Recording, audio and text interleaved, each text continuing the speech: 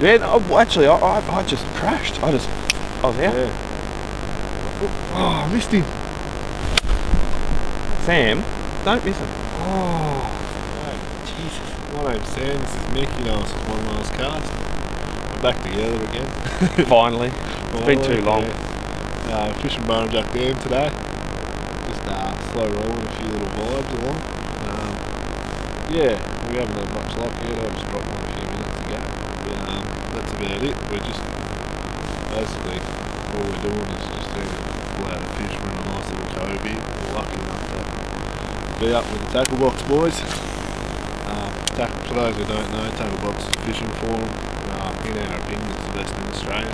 Definitely. Completely agree. Get on the good oil, ladies and I was about to say ladies and gentlemen, and you got up me for that. Yeah. Guys, get on the good oil, get on tackle box. Definitely worth its weight in gold.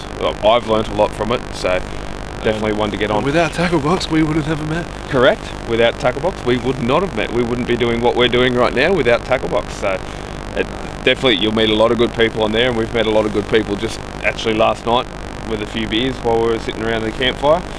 So definitely worth it, guys. But for those that are out there, the way that we're fishing at the moment, we're in this little cove. We can see a couple of things. We'll probably turn the camera around in a second to give you a look, but there's plenty of structure that we're sitting around at the moment. There's plenty of little sunken trees. Straight over, just over here at the moment, we can see a full tree in the water. We're definitely going to end up casting at that. I can see it already. But there's a few sunken trees in this little cove at the moment. Steep rocky banks. We're sitting here at 8 meters worth of water with about 10 degrees worth of water temp. So it's higher than what it was at the boat ramp. So that's a start. It is late or mid-August at the moment. So it's not ideal time. It's not an ideal time to be fishing. It's ideal time for if you want big cod. It's ideal time if you want to. We're both fishing pipes, exactly, yeah. No, we don't do that well, do we? But we'd be happy to pick up a yellow. We'd be happy to pick up a couple of reddies, really. A fish on the end of the line is what we want. I've dropped 5 cod in the last 6 outings. Sam didn't have any luck last weekend at Eildon. He only got reddies, not trout. And Sam just dropped fish, and that's on camera as well. So it's going to be tough. We're going to fish it because you know what? That's what we're here for. So enjoy, sit back, enjoy. Hopefully we have a few fish to go along with the video we've got going on. Yep. Yep. A little ready. Good work. Still a fish, man. Still a fish. Oh, I'm going to have it in before you pull that off anyway.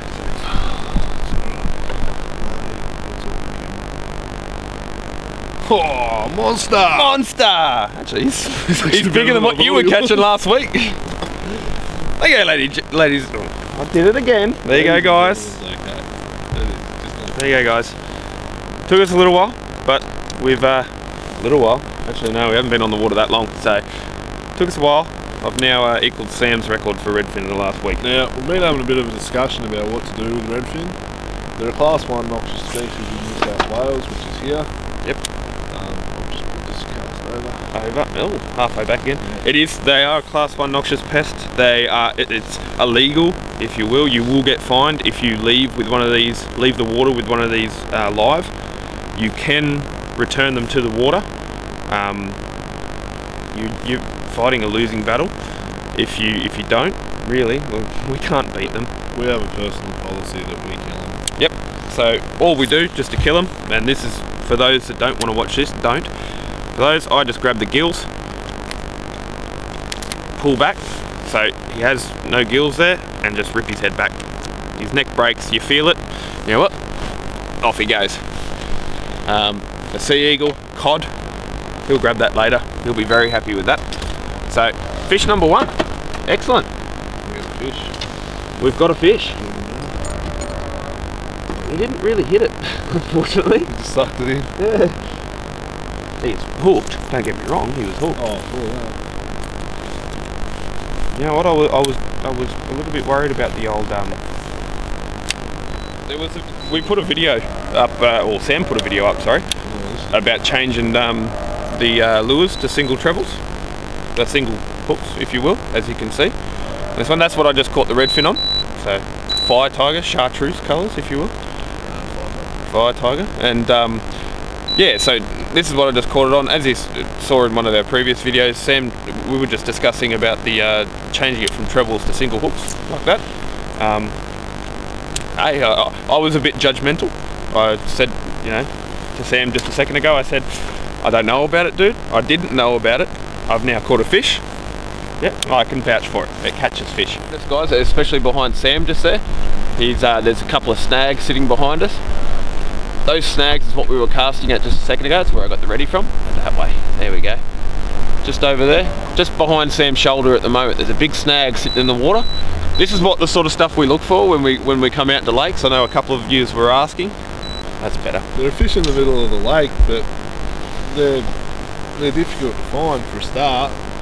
No structure to fish.